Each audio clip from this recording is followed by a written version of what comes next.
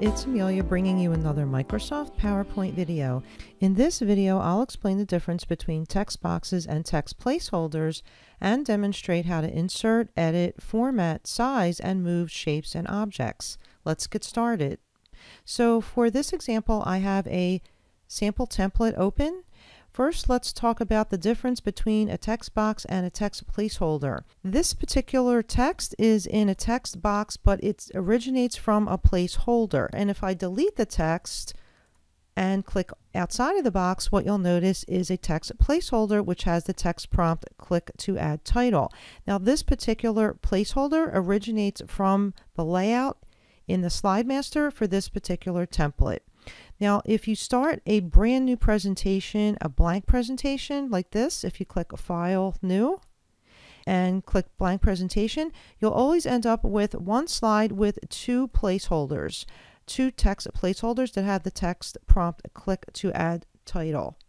So back to the template. If you begin with a template, the first slide also contains text placeholders. The formatting will vary with regards to the layout in the selected template. Now, text placeholders can only be added in the slide master. If you need more help with the slide master, please see my video number 6, which explains the basics of the slide master. To add text in a placeholder, it's pretty easy. You just click inside and then you can start typing.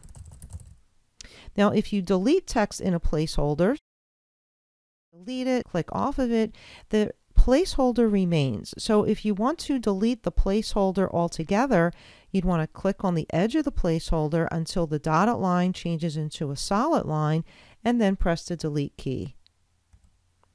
Now, text boxes, on the other hand, can be added anywhere on any slide. However, the difference is that the text box only remains if there's text inside the box. I'll show you what I mean.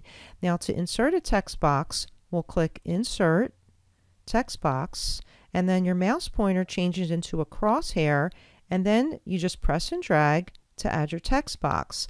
Now, if I click outside of the text box and I don't enter any text in there, notice that the text box disappears. So I'll just go ahead and reinsert that text box and paste some text in there. And next, I'd like to show you how to move text placeholders or text boxes or any other shapes. So what you would do is click on the text box and make sure that you have your four-headed arrow, and then just press and drag, and you could easily move your text box. You could move a text placeholder in the same manner, or any object. Just make sure that you always have your four-headed arrow. If you happen to point to an edge, then that will change the shape of your text box instead of moving it. Now, if you need to move a text box or text placeholder or any other object to another slide, then what you want to do is make sure you select your text box and click on the edge. If you have a dotted line, click on the edge until you get a solid line, and then you want to cut it with either Control X, or you can right click and cut and remove it, and then navigate to another slide and then just paste. And you could just use Control V for paste, or you can use the paste options up in here. So let's return back to slide 1. And now I'd like to go over how to add color and style to your text box. So by default, when you add a text box, it's plain white background and black text. But it's easy enough to add color and style to your text box. All you have to do is make sure that your text box is selected, and then right click, and you can select the fill, style, or outline. Now, I do want to mention that I am in PowerPoint 2016. If you're using an older version of PowerPoint, like 2007 or 2010, the right-click options are a little different. You can also access all these options in the Format tab here in the ribbon. And the same here, they have your shape, fill, outline, and effects. But right-clicking is a little faster. What you could do is just select your fill color from here.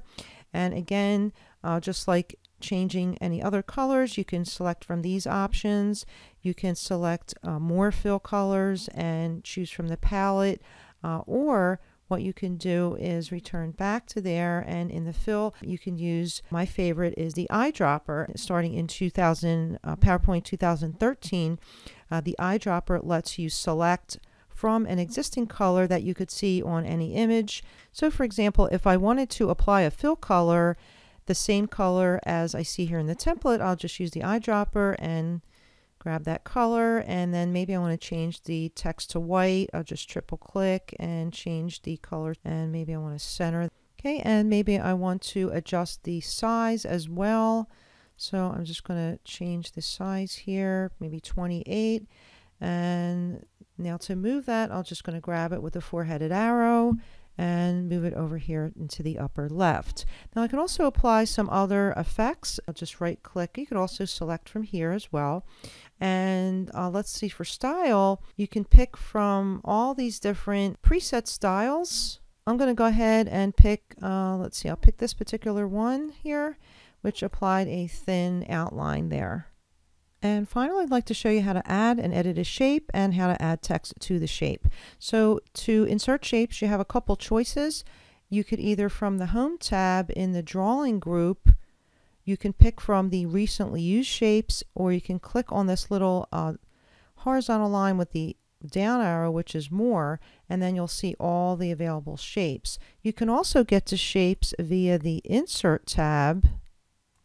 In the Illustrations group, just click on the drop down and you'll see all the available shapes. Now once you see a shape that you like, then you just want to click on that shape and then just press and drag. Now notice that it's not symmetrical, so what you can do to make it symmetrical, let me just undo that, is when you insert the shape, make sure you hold down the Shift key before you press and drag, and then it will always be symmetrical. Now if you wanted to change the shape with the Format tab open with the shape selected, you just click Edit Shape and Change Shape, and then you'll be able to change it to any shape you like.